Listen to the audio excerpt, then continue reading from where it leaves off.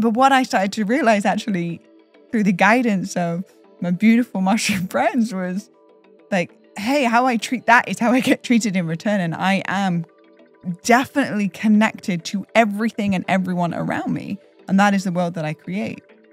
Now, to receive a big piece like this, when for the majority of my life, I played somebody else's role of what they think success is, that was when I truly felt like I actually started to live my life. My life. Welcome to the Multiverse, where we believe that mushrooms can actually save the world. Each week, we'll be meeting with thought leaders and experts to extract the best insights and stories across everything from functional fungi, psychedelic medicine, and so much more. Thanks for listening. Step into the multiverse with us. Welcome back to Into the Multiverse. I'm your host, Alli Shaper, and today is a very exciting day because we have one of my favorite people to have conversations with sitting right next to me on this lovely couch. Her name is Blu, and it's very difficult to think about how to intro you actually because you're truly a jack of all trades. You have, you know, I like to talk about the idea of being a multi-potentialite, and you are a really great example of just all of these different things wrapped into one, and it's such a good representation of how important it is to diversify your skill sets and play with your life. So I want you to introduce yourself in a second and explain to the listeners what you do and what you're up to in the world. But before we kick that off, I think it's really important for people to understand. And one of the things that I came to realize by nature of deep stalking you on the internet in preparation for this is you've gone through some of the most transformational experiences. You know, you were not the same person you were 10 years ago, nor are any of us, but you've really gone through so much of, you know, what you like to call a rebirth. And I think just to start there, like talking about, you know, the difference between how you were 10 years ago to versus how you are now, I think is a really good place to start. Beautiful. Well, thank you so much for that introduction. And jack of all trades, it's like, the question of like, what do you do for me feels like trying to fit the ocean into a glass and be like, this, like, I'm at parties. I was at a gathering the other day and someone was like many people first start the conversation like, what do you do? I'm like, you know, really trying to narrow it down here. But ultimately, okay, so how have I transformed? And then I guess I can go into what I do, or do you want me to? Yeah, no, go for it. Okay. Whew. Well, yeah, there's a shamanic cycle in the human experience that we all go through, like the seasons, and like there's winter and then there's summer, and the shamanic cycle is like death, purification, rebirth, integration. Death, purification, rebirth, integration. So when someone's going through a process or a part of their identity is sort of melting and molding into something new, that's the death part of the cycle. And so realizing, like, you know, every 7 years, biologically, we are not the same human. Not if a single cell in our body is the same cell as it was 7 years ago. So we have an opportunity in this lifetime to shapeshift and change and mold and become a byproduct of our internal conversations over a prolonged period of time. So if we are on the path of radical transformation, of truly finding our authentic nature beyond societal's expectations of what we're supposed to be, then by nature we are going to change exponentially. And this is the path that I have been devoted to, is to be the path of the mystic and to pull back the veil and to ask why. Instead of it being like, well, this is just the way that things are. Man, I want to know why. Because I feel like just taking a number and falling in line and just following what has been done for me just feels like we're not going to change. So for me, first and foremost, I have become devoted to the death, purification, rebirth, integration cycle. And I look back at my old passport photo and it looks like I've had like like cosmetic surgery. Like my nose is significantly smaller now than it was back then. And I'm like, wow, it's real. We are like these interesting like flesh puppets that are evolving and morphing to our external conversations and the media we consume and the people we're in relationships to and the things that we study and the plant medicines we sit with. You're slowly starting to look more like Andre over time. Actually though, like I look at us at the beginning of the relationship and I look at us 2 years later and we've like, there's certain like, jokes and personal jokes that we have between us that we now just like there's a very similar pulse that we've got on, and it's taken years of like learning each other's edges, but we start to like mold. And I think that that's also a part of what divine union is to recognize that it's two wholes coming together and then like molding and morphing together. But we become the people that we surround ourselves with the most. We become the top 5 people that we spend the most time with. We start taking on their mannerisms and the way that we speak and the language that we use. And so I would say that the radical transformation was a byproduct of a devotion to wanting to keep finding my authentic nature.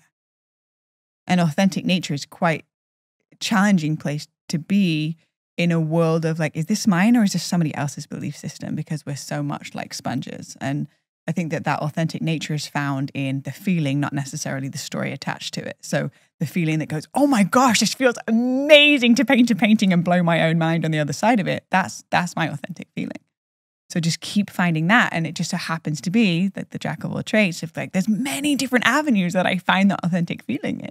Playing music and just getting into a riff and I'm just on my own and I'm like freestyling. I'm like, oh, this sounds really good. Wow, I could do this. I didn't know I could do this yesterday. Mind blown. All right, now I'm painting and it feels so amazing to see something, a byproduct that I didn't think that I could do yesterday. Mind blown. Going to the gym and building a booty. Oh, this feels good. Mind blown. Like for me, it's just like a constant perpetual desire to want to live, to blow my own mind. And as a byproduct just so happens to maybe blow other people's minds, but that's really not the intention. And that's where it comes back to the authenticity. So yeah, the devotion to continue to die a million deaths of anything that's not in my authentic nature so that I can truly be of service from a place of real. Before we pivot off of this topic and into what you do, I think one of the most interesting things that people have to go through that are really dedicated to radical transformation, they're constantly evolving and changing, is having to revisit past and people from your old life and having the experience of just utter confusion from people that know you one way and they're very similar, right? And it's like it's the classic example of no matter how woke you are, you go spend a few days with your parents, you're still a 16-year-old asshole that snaps at your parents. And like that's real. And going back home to your, revisit friends and people from your past where you don't really recognize how much you've changed and grown because maybe, you're surrounded with people that are also on that same path. Right. But I think a lot of people are scared to change because of not wanting to explain it to the people around them or not wanting to disappoint the people around them because, change causes a lot of resistance. So I guess my question to you is, how do you interact with that? And how do you, or if you do, explain what you're doing to people from your past? Because it feels very normal for people in our community, what you do for work. But if you go try to explain it to someone from Missouri, they like genuinely won't get it, which is the experience that sometimes I'll have. This is a really great topic and it's super right for me. And I'm definitely not going to answer this question from a place that I've got it all figured out. I'm learning and I'm listening and I'm growing with it because yes, with such radical transformation, for example, shaving my head and changing my name and starting to publicly talk about some like really deep, vulnerable pieces of my journey, people judge what they don't understand, right? So if someone else hasn't gone through a full rebirth of shaving their head and deciding to change their name and moving to Los Angeles, then it's like, oh, she went off the deep end because there's just judgment of what our mind can't comprehend because we haven't experienced it. So of course, that's just a natural response is that there's going to be judgment that comes up around such radical transformation. My desire is to understand through listening to other people's perspectives as opposed to assuming that they just get it or get what it is that I'm going on the journey with. And I just booked my flights to go back to the UK, and I haven't been back for 5 years, and I am a completely different person than I was 5 years ago when I was in the UK last. And I'm going to go spend some time with my family, and I have a different name. You know, I was Charlotte when I was back in the UK. Now I'm Blu. You know, there's definitely an adjustment, and a lot of my friends live in the same place and are hanging out with all the same friend groups. And so I feel like the biggest piece to create a bridge is to accept everyone where they're at, and also recognize that the only piece that I can bring into the conversation is my responsibility of my emotions and my projections and judgment. So as much as I don't want someone else to judge me for my experience and my transformation, my invitation also is to accept their perspective on life, and that they may not understand the journey that I've been on, and they may not understand my relationship with plant medicines. They may not understand my relationship with my beloved. But can I actually have compassion for their choices in life and their perspective and how they see their reality, and go in, and this is something that I heard, I don't know who they said the original quote, but it's to listen to understand, not listen to respond. Like, you know, we're listening to get our piece in, but can I actually listen to you and like try and activate my empathy to see life through your lens for a moment, to allow compassion to be breathed into the space, as opposed to trying to prove that what I'm doing is working. Right. And I think it's just a testament to happiness is relative, and one is not better than the other, right? I think it's just, you know, if someone said this to me once and it really stuck with me, it's like, if everyone would just let everyone do what they need to do to be happy, and most evolved, whether it is like, it can be two extreme ends of the spectrum. Those people in theory could be friends if there wasn't judgment between how the other person lived their life. Right. And you're seeing that so much in today's world. But I think it just naturally is uncomfortable when people that we love so much go through transformation if you're not also radically, you know, changing. And I think this is a good point to kind of like put some, just, can you explain some of your you've had so many of these radical trends. You know, you mentioned shaving your head, a few other things. Like, what caused you to go down this path of death and rebirth? And can you kind of paint a little clearer picture of your story, which will then lead up into what you actually are up to currently? Perfect. Maybe we'll get to it at the end of the podcast. Yeah, it's like a crescendo all the way to the top, and then this is what I do on the other side of my hero's journey. We're going to find out you're an accountant. Yeah, exactly. Yeah, I work at the local office down the street. Which I like don't judge at all, because I got my CPA and I'm an accountant, so no judgment, no judgment. Well, but just based off of everything that's spoken up until this point, it would be a little bit of a pattern. It would be a pivot. It would be a pivot for sure. And God love all of the accountants out there. Thank you so much. I need them. My dad's an accountant. Love you, Dad. Okay, so I would have to say, and I'm not just saying this because I'm on the Into the Multiverse podcast that is predominantly focused around mushrooms, as we see. But I would say that my biggest, like, holy shit, life is never going to be the same again experience, where I actually got to peek behind the veil and to truly receive the expansion of what is possible in the human experience, was sitting with mushrooms for the first time. Up until that point, you know. What year was this? How long ago was this? Off the top of my head, roughly around, I want to say like 7 or 8 years ago. And wow. I just, you know, I went through education and the whole, you know, like the programming of like, I don't want my brain to be the egg in the frying pan. Like I don't want to say no to drugs. I was a college athlete playing tennis, and we would have to pee into a cup and send it off to NCAA, and they would write, you're not on drugs. Like, this is good. Like, it was very, very straight edge. And so my upbringing was that I never really, you know, played or experimented with anything. And alcohol was definitely like, everyone was, it's okay to have alcohol. Like, everyone's drinking on the weekends, and no one ever frowned upon that. But anything outside of that was definitely big no-go. And this was the conditioning of which, or the narrative that I was allowing myself to play. It wasn't until I actually graduated college and moved out to Los Angeles. And I had a neighbor who I've always had a really soft spot for the underdog, the ones that are not like seen in class as like cool. I always just like love up on the quieter, nerdier types of humans. And she was my neighbor, and she was like, quiet, and she always had something going on. And I just like would hang out with her. And she was like my only friend when I first moved to LA. And she told me about these mushrooms, and she had this profound experience. And I had to work through a lot of fear programming around mushrooms, because for me, my brain could only go drugs. That's in a category of say no to drugs, period. But she would, continue to talk about it in different conversations. And it just got to the point where I started doing a little bit more research into it. And I was very scared, because it's like swimming in the ocean. You don't know what's below you. Like the mind can create stories because it doesn't understand, can't see. The five senses can't pick up on what I'm going to get into. So it's a scary endeavor to go into the unknown. And simultaneously, there was a tug that felt like it was deeper than me that was going, I'm not going to stop whispering in your ear until there's some sort of action that is followed through with this little nudge.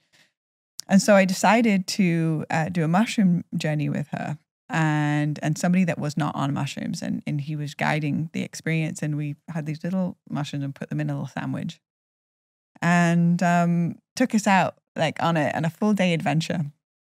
And I remember going to the beach and being in the mountains, and I saw for the first time in my life the difference between logically what a tree is. There is a tree, and that it's got branches, and it's got a trunk, and it has leaves, and that's from the mind. But when I looked at the tree on mushrooms, I saw this living, breathing being that was connected to everything. And I am part of all of this oneness that is connected to all of it. And I am the tree, It was like this realization of like, there was a disconnect between me and them, me and nature, me and it was like more of an egoic conversation of that is me. And then there's them, and there's a separate, and I need to protect myself.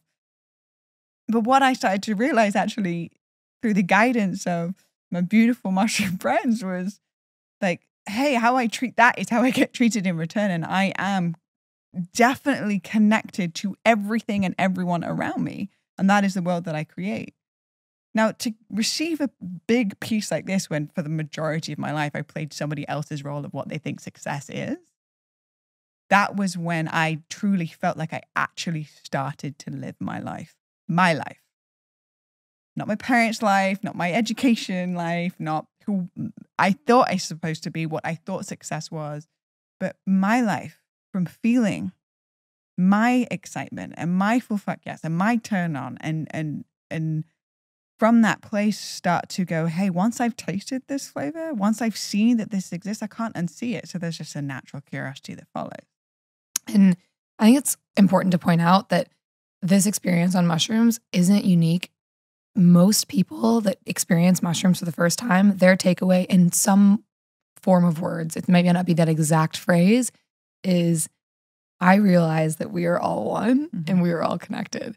And that's, hundreds and thousands of times over that people have reported that after experiencing mushrooms. So there comes a point where you have to notice the patterns in it and accept some truth with it, which I think the more people that you can have experiences on mushrooms that speak to different people, like you and I have talked about this. People will resonate with your avatar. They'll resonate with an avatar of someone that's in a completely different ethnicity and age group and gender than you.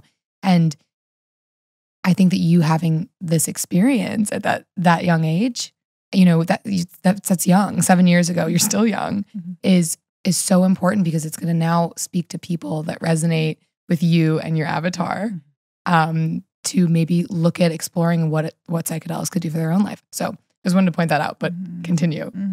I mean, it's the mycelium network. It's connected to everything. So of course, the nature of their inheritance and what they gift to those that decide to work with them is the remembrance of the connection of everything. And the mycelium network also represents like the brain cells and how our thoughts are connected to this external reality that is becoming a magnetic charge to what it is that we're sending energy towards. It's like it's almost like the answer is hidden in plain sight, but there has been a narrative that has been dominating our experience as humans for such a long time, which is feeding fear and division. But there is a truth that is so much deeper than that. And I believe that the most beautiful parts of my life have come from giving. Like it's just giving and receiving is exactly the same energy, and this interconnected nature that connects all of us, that if I give you my time and my presence and my genuine listening and my attention, or you come to my home and I make you a cup of tea and offer you some food, like it's this awareness and this understanding that was gifted to me is interlaced into the most mundane moments, but it creates a fabric of a profound reality. I think that my spin on that of what mushrooms have done for my life is making me realize that I'm in the matrix versus being in the matrix, right? So like the mundane, all of a sudden you can be a character in your life versus being in the matrix and having no idea that you're in this movie. And so that is kind of the parallel that I draw from what you said. Specifically, we will eventually get to what you do, but we'll get there later. Crescendo at the end. What have psychedelics taught you about relationships and your most profound relationships, whether it be with Andre or just people around you? Like, how has that changed how you interact with people? That's a great question. I've never been asked that one before. Well, how have psychedelics taught me about my relationships? Well, first and foremost, there's multiple different psychedelics here at play in my consciousness that has been woven. I would say that, mushrooms have been a huge piece, and then also working with ayahuasca and being in a deep training with the medicine in that space. So I have received profound insights and guidance because of the interconnected nature. It becomes the new default of the fabric of the way that I operate. Then it's also recognizing that the relationship itself is going to be a very solid mirror that's not going to disappear. So when you're like, when I'm waking up in the morning, there he is. When I'm in the bathroom, there he is. So anything that surfaces within the relationship is there to be healed, so a deeper level of union can be created. Now, that also then means that anything that's coming up for me that is not founded in love and unity and a deeper level of intimacy is mine to take ownership of, to then be able to have the power to change it. Because the second because you did this and now I feel that way, like because you said this or because you connected with this person or because this, and it's pulled up that within me, that's only going to feed more division, because there's a level of ownership on the path of transformation that needs to happen if we want to actually change. Because the second I give something outside of me the power over my emotions is the second I give all my power away to shift and evolve outside of that pattern. So there's like a very deeply committed path that Andre and I are both on, which is taking radical ownership of our emotions, no matter what arises, because it's not if, it's when. And when it arises, it's easy to say it right now, sitting on your sofa, some tea, and like talking about this. But when the trigger is there, and my 6-year-old self of the wound of abandonment believes that it's happening again on a physical level, to then be able to be the pattern interrupt into this program and to just say, I'm in this. This is what's coming up for me. This is my trigger. My commitment is not to shame you or wrong you for the way that you've shown up. I just want to be in the transparency of what's not serving me right now. And together, let's work through this so that I don't have to keep creating pain and suffering for myself.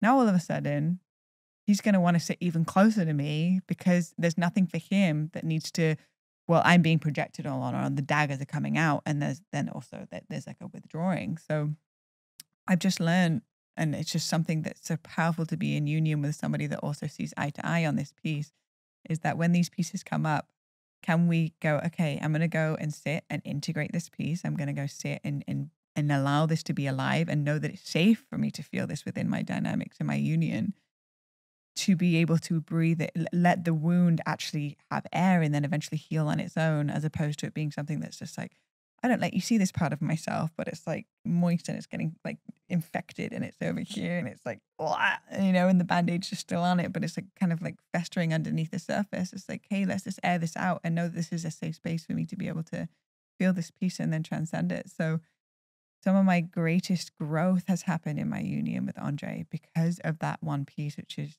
the willingness to take radical ownership of our emotions and to meet each other with a place of compassion when they show up. So the mushrooms, I mean, ultimately, it's difficult to say where my individual lessons came from, the medicine, but there's an overall deeper understanding of the interconnectedness of life. So the second my finger goes out, oh, because I'm late because of this person or this happened. I love this visual that you do. You spin it right back. Oh, but hey, hold on. Actually, here's my power. My power's here. If I can just allow myself to receive that I created this, I also have the power to change it. I think there's such a puppet show waiting to happen with like Blu in her hand, like blaming the world for other shit that's going on, and it just spinning right back at you. Your hands is hidden in plain sight. It's you all along. I think this is an important point to make as well. Like, one of the reasons why you've become one of my favorite people to talk to and just watch, you know, whether it be on social media, is because you have this really beautiful blend of deep spiritual wisdom that is like on a whole nother level. And then you're also just the silliest, goofiest person. And I think that balance is so important because a lot of my favorite people, they're like deeply wise and just hilarious at the same time.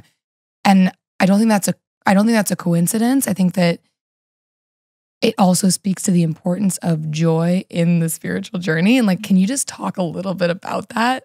Because I think that humor is so needed in the world. Like there's so much that we need to share with like deep messaging of how to make the world a better place. But like radical optimism and humor and joy is like what draws people in and gives them hope, which I think you do a really good job of. Why is that important to you? Thank you. It's so important to me. Have you heard the story about otters? Do you know anything about like, No, but I'm so excited to hear it. This story changed my life. Reggie Riverbear told me that otters, they have their little family heirloom rock, right?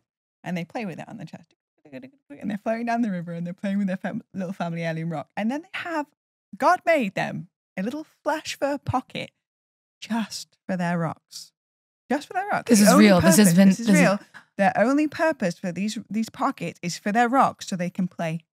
Because God realizes nature spirit, the great thing that created all of this, realized the power and the importance of play. And according to the Gene Keys, one of the biggest diseases on the planet is over-seriousness. And we let this this play version of ourselves just stay within our childhood. But then as adults, we get this like permanently pinched expression on our face and everything becomes so serious. And ultimately, when you zoom out, we're floating on a massive rock hurling through space at millions of miles an hour, held into orbit by a huge ball of fire. Like, do any of us really know what the fuck is going on? I don't know. With otters with little pockets that they put their rocks in. There is an otter out there with a fur pocket playing with his little family heirloom rocks, like do do do do do do do. And so anytime that things get like a little bit serious, you can just bring in the otter medicine and remember the power of deepening our breath and infusing the in-between moments with like play and fun. And that's just something, again, with like what I so love with my relationship with Andre is that from the moment we wake up, we're giggling and we're laughing about like the dumbest stuff. Like we're making our bed in the morning, okay? And like pretty much most days, we make our bed every day, but like pretty much most days we apply this, right? So we can either, make the bed, or we can act, this is going to sound crazy, but I love it. The imagination of that we are a couple on a TV show and we are competing with another Swedish couple. That the whole point is to make the bed. And the two things we're graded on is our time and how meticulous the bed is made. This is most mornings, you guys doing this. Yes, there is an invisible buzzer that we press. And we go, okay, ready? Are you ready? Go! And we press the buzzer and we quick, and we speed and make the bed. The bed's made meticulously. It is made fast. And we laugh the whole time while doing it, while visualizing this other Swedish couple that is like type A and they're like really good at making beds, but we were faster today. I'm taking mental notes. Also, Summer, write this down. I want to make a list of content that Blu needs to make. One is the video of you with your hand pointing back to yourself and just talking to yourself and dealing with all the problems of the world. 2 is we definitely need some content of you and Andre making your bed together every morning.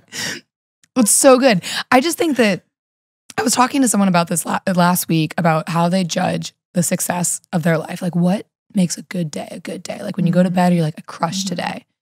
And everyone was giving their answers. And I realized what my answer was how much of the day that I'm laughing. And why I think that's important. It's like, it's a reflection of, am I loving what I'm doing? Am I loving who I'm with? Am I like bringing the joy to the situation? It's such a good gauge for me of how much, of how successful I am. Like the days that I'm having the most fun are also the days I'm doing the best at all the things. And a point that you made, it reminded me of, there's a sentence in Michael Pollan's book, How to Change Your Mind, which is easily the most transformational piece of literature that has come into the world over the last few years on psychedelics. And he has this sentence in there about how, I might botch a little bit of the sentence, but about how over introspection is the root of all depression or most depression. And I think the more that you can get out of this introspective place that causes a lot of anxiety and depression and all these things, that's what psychedelics do. And so that's why they're so profound. But I mean, at the same time, some of the most profound experiences that people I know have had on psychedelics, some are in, the sound ceremony setting or clinical therapy setting where you're in headphones, eye mask, you're in your own brain working on your trauma. That's one extreme. And then one is you're sitting with your friends on a couch, looking at a moss fall, maybe, just dying laughing. And that's like the most epic therapy for a lot of people. Yes. It literally, this, I don't know, 73 trillion cells in our body that are, their only job is to listen and respond to our internal conversation. And a lot of suffering is born from living in the future or in the past, in our mind, which is not allowing us to receive the moment. But when we're laughing, we're nowhere else. We're just here. And when we're laughing, we're also sending, these 73 trillion citizens that are just literally like, yes, God, whatever you say, I will be and become whatever you admit from this neurotransmitting brain. When we're laughing, we're raising the frequency of ourselves. So we're no longer living in a body that's catering disease, that's catering, this tension and this resistance, because it's the complete opposite frequency. So it's the more we're laughing, the more we're healing our body. It's like, it's so important. And I really, really love what you said, that your gauge of how your day was successful. Most would say it's because of, I hustled really hard, or I got 3 clients today, or I inbox zero. Like, now how much I laughed today is a gauge of my success, because it's also a gauge of your health. It's your vitality, it's your radiance, and it's your magnetism. Yeah, it affects so many things. So 2 points I want to circle back on. One, you mentioned the gene keys, which I'm so excited to learn more about, because this is something that a lot of people I know have heard of, but they don't have any idea what it is. And with your story, which we haven't even really fully delved into, it would be amazing if you can just touch on your hearing and talk about that experience, finding that out, how the gene keys played a role in that, and then kind of how it led you to where you are now. And then crescendo, we'll find out what you do. All right. Yeah. So I'd say about 6 years ago, I was diagnosed with a hereditary hearing disorder. Both my brother and I actually, at the same time, was when we both got tested at the same time. And what I received from the doctors was that it's progressive and it's incurable. So they gave me a list of different hearing aid options, and they were just pretty much best of luck to you. And this was in one meeting, right? You went in for an appointment. I did, not knowing what was going on, and then coming out and getting that diagnosis. So I went in for the first one, and they were like, "This is deeply concerning. Your results are you're an 85-year-old, an average 85-year-old. You were 25, right?" And at that time I was around 25. That's deeply concerning just in itself. Of being wait, what? And then they broke it down to that I'm deaf on my high tones and I'm above average on my low tones. So if I'm sitting on the side of the road and a motorcycle goes by, it's bone shaking to me. It's I can feel it through the entirety of my body. But then if I'm sitting in a restaurant with a woman speaking, the background noise is a low tone and the woman's voice is a high tone, I'm just going to see, I have no idea what's going on. So if you ever see me in community experiences where I'm at a party, I'm usually pretty quiet because I can't hear anyone. And I've had to go through a really deep initiation for not succumbing to the fear of not being connected to the people in the space and still showing up. That's usually why you'll see me painting people, because painting people is my connection to people still. While I can't hear what's going on, I can still connect and offer something. So when I was diagnosed with this, of course, everything in my reality just kind of got flipped on its head. And after the first test, I went through extensive more testing. And then eventually, like over a prolonged period of time, they saw that it was getting worse. So that's when they could tell that it was decreasing. And then they could also recognize it because my brother had it. It's hereditary. It must be something genetic. And because it's based off of the small hairs on the inside of my ear canal, these hairs that are receptors that pick up the sound frequency, that then the hairs go and tells the brain I'm hearing a sound. But my hairs in my ears were dying at like a pretty rapid rate. And you can never regrow those hairs back once they're dead. There's no known cure for it. So that's when they gave it, it's incurable. So this was the essentially, what they offered me. And they're like, all right, now go marinate on this. And first, initially, like, I just felt like, it felt like one of my limbs was just chopped off. Like I went through the whole range of emotions from like deep, deep sadness to then like denial of like that it's even happening. And my denial phase was just to spend all my time alone in my apartment. And that's when I started painting. That's when I started creating, because when I was painting, when I was making a beautiful piece of artwork, A, I'm not having to face off with the fact that I can't hear what people are saying. And B, I'm creating a world of beauty when I couldn't see any beauty in my situation. So when I was painting something, it would reflect back to me that there's still something beautiful about me, because I would go into these narratives that who on earth is going to want to date someone that can't hear them? Like, who's going to want to be friends with somebody that they can't communicate with? Wait, I might never be able to sing. I might not even be able to hear music? That's a huge part of my life. I haven't been able to hear words in movies for the past 5 years. All words and songs. I like, if I'm ever like singing a song, I'm making up my own lyrics because I don't know what the song is about. And with movies, I can watch movies in complete silence and just, read it with the subtitles because it's pretty much like similar to my experience. But what actually, and this was around the same time that psychedelics got introduced to me, but what the psychedelics do, or what specifically mushrooms in this case, they gave me a different perspective on what was. I was realizing that everything in our life is subjective to whatever story we place on it. And my story was, I am a victim of this. There's nothing I can do. I'm going deaf. I'm in my 20s. I'm alone in this, because people can try to empathize with the experience, but no one really understands what's going on. Unless you are in your 20s going from having full hearing to not having hearing, then you can't fully relate. And my brother could relate, but he was going through his own process throughout the whole thing too.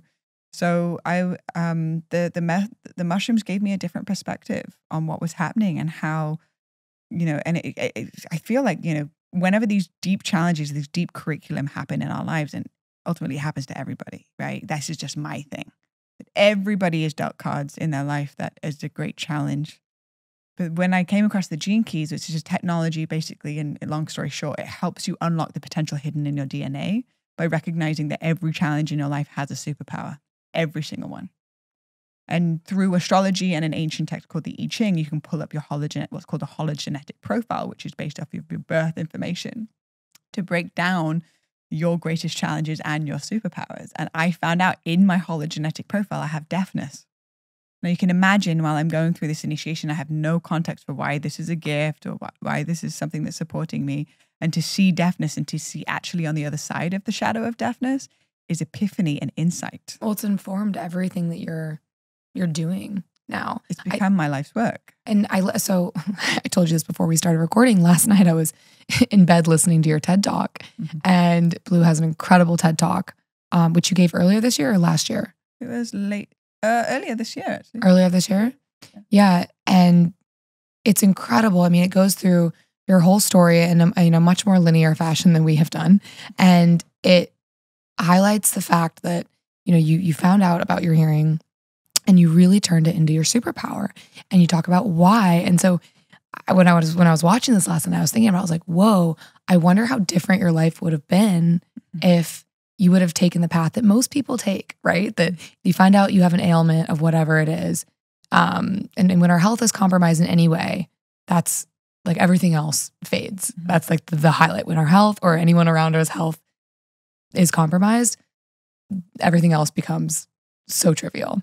But how different would your life have looked? Like, do you ever think about that? If you would have kind of hidden from the world rather than being like the amazing, like loud, really inspiring personality that you are now, both on and offline.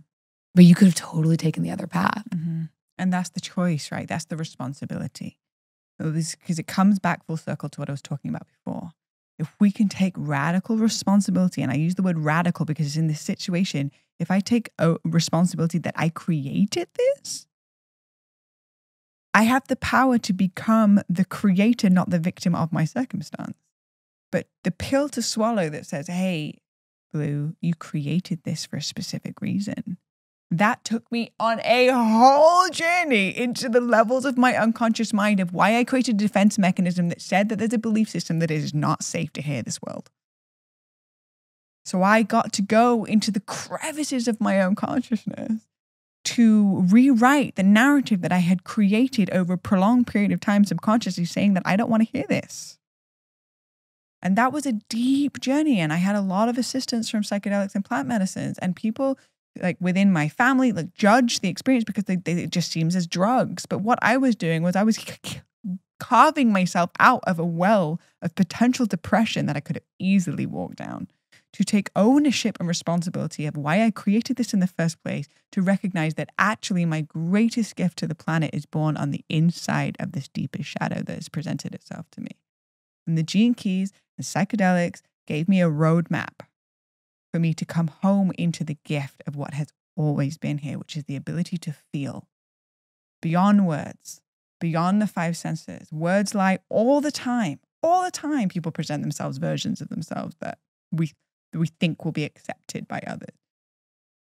But energy never lies. You can sit in the room with somebody in complete silence and I will pick up exactly where they're at in their journey. Exactly what's in their field. It's just the shamanic realm.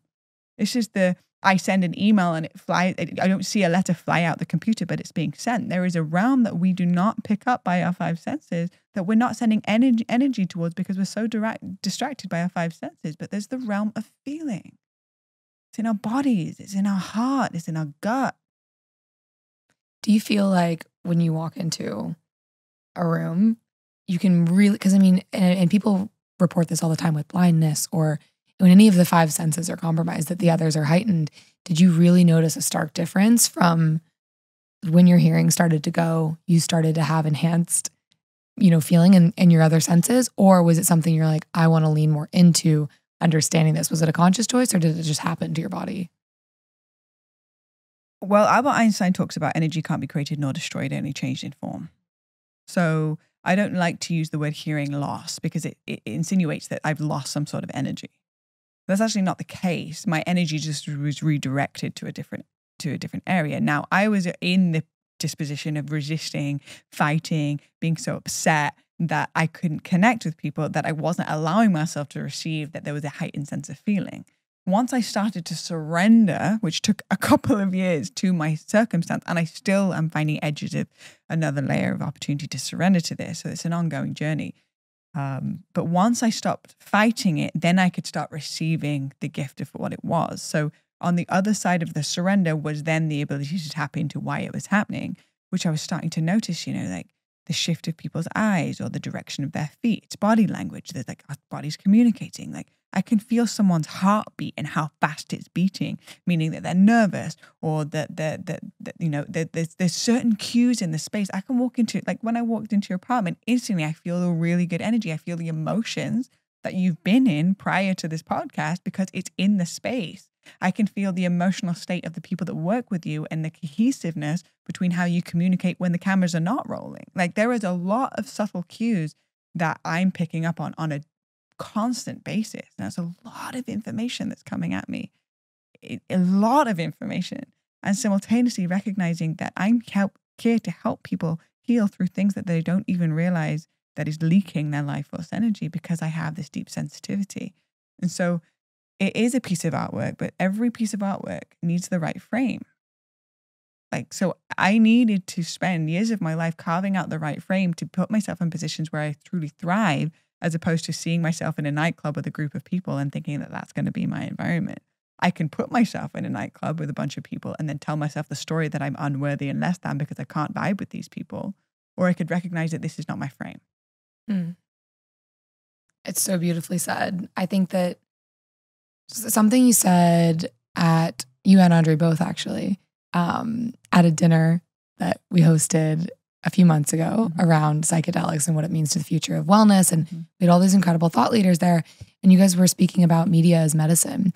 And I've been thinking about that since you said it, because it's made me interact differently with Instagram or wherever I'm consuming content, because now I'm aware of who is, in your words, using media as medicine versus media in the other way. And I would just love to hear a little bit more about that, because I think it's really powerful, and it'll help.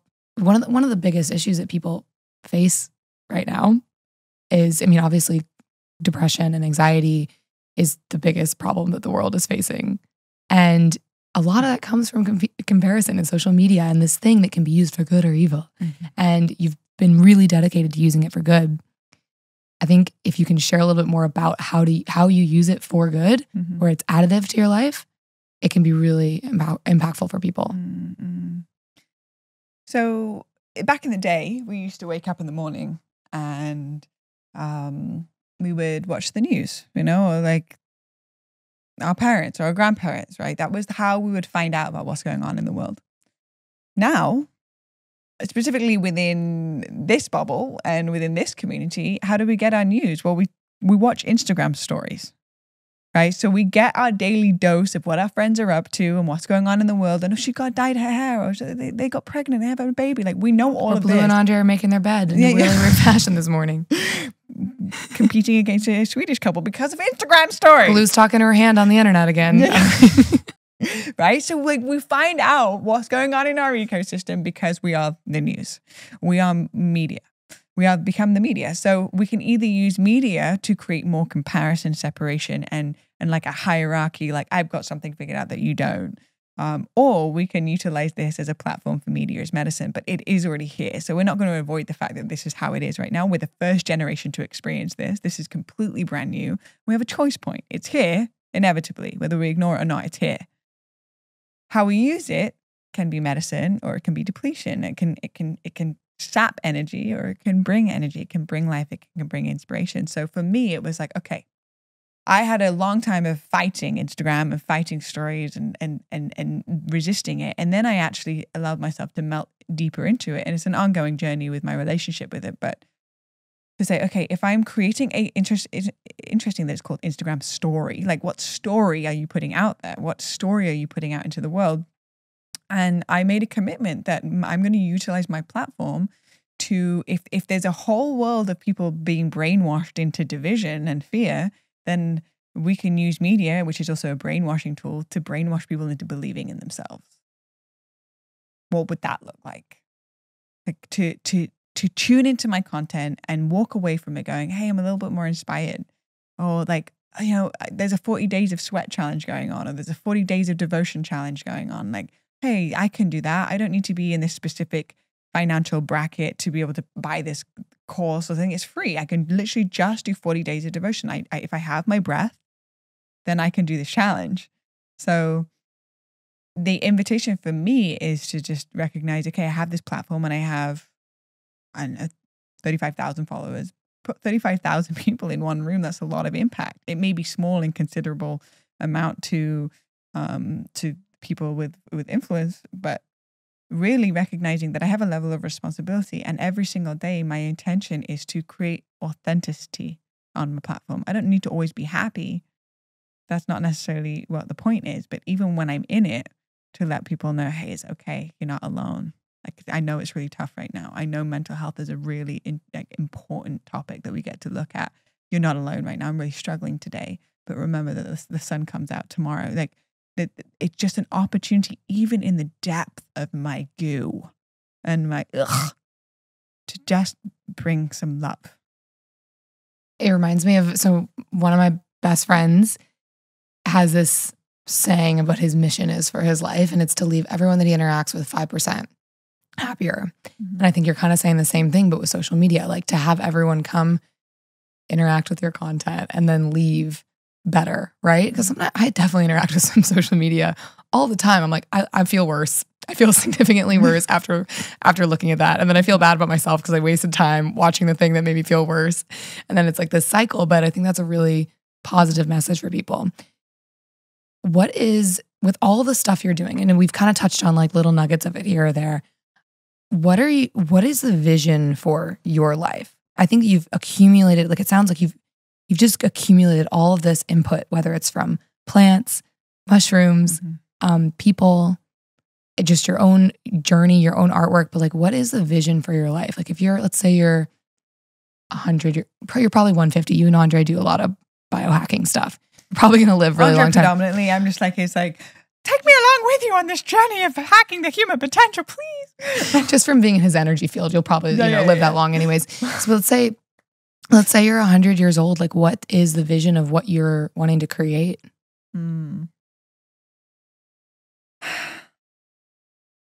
That's a really beautiful question. My name, Blu, represents beauty, love, and unity. And my birth name is Charlotte. But Blu is my mission, is to remind us of the beauty that there is in this world, because it's so easy to become so disconnected from the beauty when all we are flooded with is how the world is messed up and how we are suffering and how this injustice is happening and this is what's happening to the planet. And I think awareness around it is key, because then it allows and fuels us to be able to create change. And also recognizing, can we appreciate what we have right now, truly, and become reconnected with the beauty on this planet. So first and foremost, we can only see the beauty on the planet if we can see the beauty within ourselves. And so my commitment and my devotion isn't just necessarily in the what do I do, but it's in between moments that may every single person that ever comes into my life feel seen in my presence. May every single person that comes into my life feel heard and feel loved. Whether it's somebody that's serving me in a restaurant, or I'm at the post office, or it's my group of friends. But my intention is that I leave my legacy in the mundane in-between moments. And that creates a fabric of something much bigger, a legacy that I can't even fathom or comprehend. But that's a trail of love that over a prolonged period of time plants very potent seeds that before I know it, in 10 years' time, I live in a garden of roses. And so it's to restore beauty, love, and unity by supporting people to see the beauty within themselves and to activate parts of their archetype, so the artist, the muse, the creatrix, that they didn't even know existed within them, so that they can live to blow their own mind. And a byproduct of that, when you start loving yourself, you can start having a much more capacity to love others. You have a much bigger capacity to love the planet and all of the creatures on this planet. And then we're going to start one by one, start seeing a change, because the position, the power that are in place are a byproduct of the collective consciousness. So we must start, and this is like age-old, classic spiritual 101 with ourselves. And how can we have space holders and safe people to be able to explore that within ourselves? And I'm devoted to that. You had a quote in your TED Talk, which I love. It's a Maya Angelou quote. And so you kind of answered this question in the format of that quote of, people won't remember what it was. People won't remember what you looked like, or what you said, but they'll remember how you made them feel. Yeah, people will remember what you said or what you did, but people will remember how you made them feel. And I think that a lot of people, because I've asked this question to different people over the course of my years, and people usually answer in what they're building and what they're achieving, which is all actually great in and of itself. But if you are missing this piece of how you're making people feel and the mundane, like what I'm taking away from this conversation, which is really important, is all of those things that are like your resume are just actually not reflective of who you are as a person. And there's so many people that have achieved great things, but no one really likes them that much because they're kind of an asshole. And I just think I think people will really appreciate that, just to remember, like, while you're building, still want all the things, because many of the things that people are building all around us are so going to make so much impact on the world. But it's in the mundane that you really make an effect on people. And then with that being said, also I have my visions and my goals and on the bigger scale of what it is that I'm offering and what it is that I'm creating and birthing into the world. I just feel like there is my will and thy will. And I'm in the constant process of melting my will and into thy will. And I feel incredibly guided where I'm supposed to be. And for the most part, it's in directions that I can't even comprehend right now. So yes, I have my creations. And with that being said, it's like the classic Carrie Underwood, Jesus, take the wheel. And Jesus just comes in and is like, I got you, Blue. But like what I'm actually, creating now is that I have with my business partner and dear sister and mentor and muse and everything in between, Reggie River. The crescendo is happening. Huh? The crescendo is happening. The crescendo. Here We're finally finding out what Blu does. We have created a program called Fluorescence, which is a 10-week online immersive experience for women, or those that identify as women, womb bearers. And it's essentially a deep journey into all the tools that I wish had been delivered to me, but took me a long time of research and development and trial and error and data collection to get to this point of the biggest tools in my life that have created exponential transformation. So for example, we have the founder of the Gene Keys, Richard, who comes in and sprinkles his wisdom and activates the awareness around Gene Keys. And then we have a witch from Iceland that comes in and talks about the microbiome of our gut and how to recalibrate by listening to our intuition when eating and intuitive eating. We have we go into the portal of the Yoniverse and how women have the Stargate Enterprise between their legs, and we are the birthers from the beings from one dimension to the next. So all humans on this planet came from a woman, and recognizing the power of what it means to be a pussy bearer. Like we have a module around that piece. We have a module around building an altar and learning how to work with the directions and the elements, and how to work every single day, refreshing your altar and calling in the elements to be able to be extremely powerful beings that learn to use your intuition as the first foremost compass to navigate our reality. This is a curriculum of the ancient mystical arts in modern day time of what it means to be a woman bearer or a womb bearer in 2021 and moving forward. So that's the first curriculum. It's called Fluorescence. It's a 10-week program online. And then the second round is in person. So we do a week immersion. We haven't done one yet. We're just running the first rounds. But I feel like the direction that this is moving in is allowing us to remember that, there's a quote from Sadhguru that talks about how he's not teaching people to be superhuman. He's teaching people that to be human is super.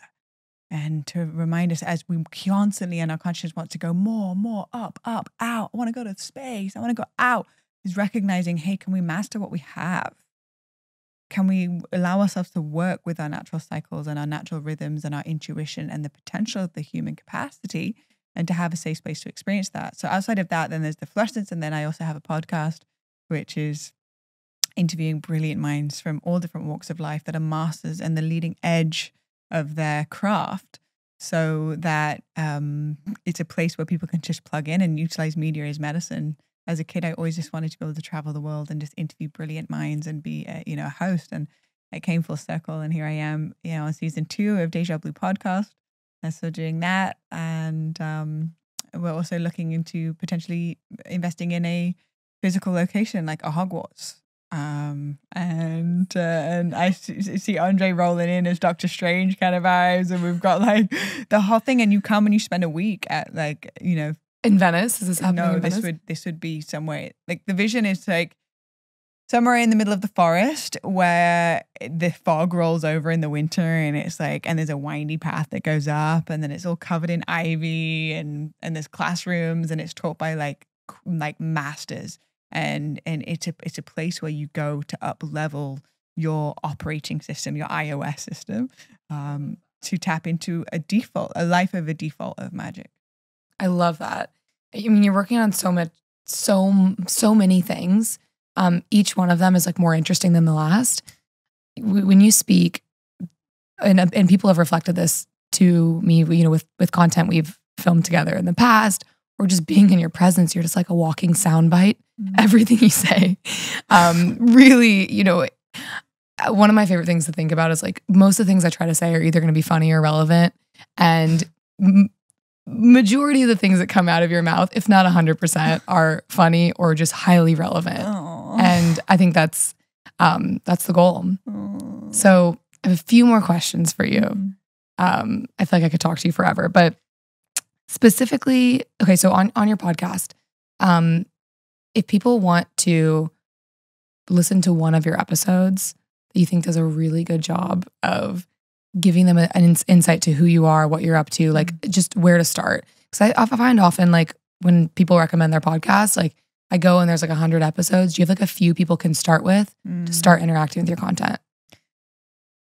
Well, my initial response is start with episode 1 and go on a journey with me, because it is a journey. And I've had people that have, many people that have reached out and said, I've been listening since episode 1 and my life has significantly changed because of the curriculum that you have guided us through. And ultimately episode 1 is my story. And then you get to feel for me. And then I talk about my diet in the jungle with working with shamans for an extended period of time, and dieting with a master plant teacher called Bob and Sana, and the insights that I got from it. And then so we go on a journey, and then go into my hearing loss, and then I go into preparing for a TED talk, and we go on a journey as a family, and I've given the little community called the Bluebirds, and we're like fly free, but we're all together. It's just like a little flock of birds, and then each different episode just takes us to a different crevice of human consciousness. And I believe that, you know, it doesn't matter who you are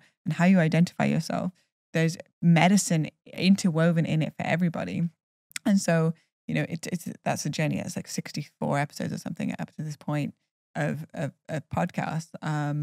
But I think also when you go through the titles of the podcast, they're pretty like clear that, hey, you want to talk about like what's happening in Mexico with the satanic rituals and alien abduction, or do you want to like, you know, go over here and talk about the power of the universe? Like, I noticed that when I was doing, you know, just stalking you on the internet in preparation for this, the titles of your podcast are really engaging. It's like witches, satanic rituals. It's like one of my favorite quotes is that I try to live my life by. I try to remind myself of it every morning.